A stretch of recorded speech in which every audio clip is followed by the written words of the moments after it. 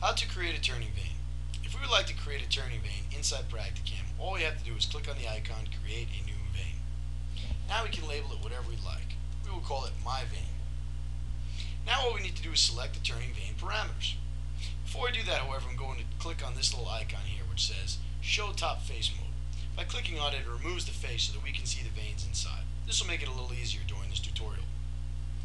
First we have here spacing between vanes. Right now it is 2 inches. If I would like to make the spacing, say, 3.5 inches, I can type in 3.5 and then hit enter. And now the spacing will be 3.5 inches between vanes. I can also adjust the blade width. Let's say we're going to have the width be 4 inches. Next we select the material. Anything out of our material libraries will do. Any type of gauge we would like. Let's say we'll do it at 22 gauge. We select a sheet stock. And then we choose our blade cost and track cost. We can put in some prices here. By putting in the proper prices, it allows us to give us an accurate bid when we go to calculate a fitting that utilizes these vanes later.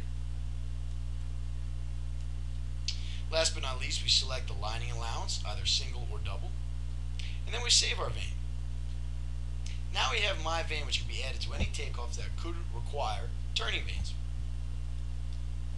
For example, here we have a square elbow. Now if I come down to vanes in our takeoff field and look at our choices, you will see that my vane has been added. I just select the one I want, and now PractiCAM has applied my vane with all its parameters directly to this square elbow.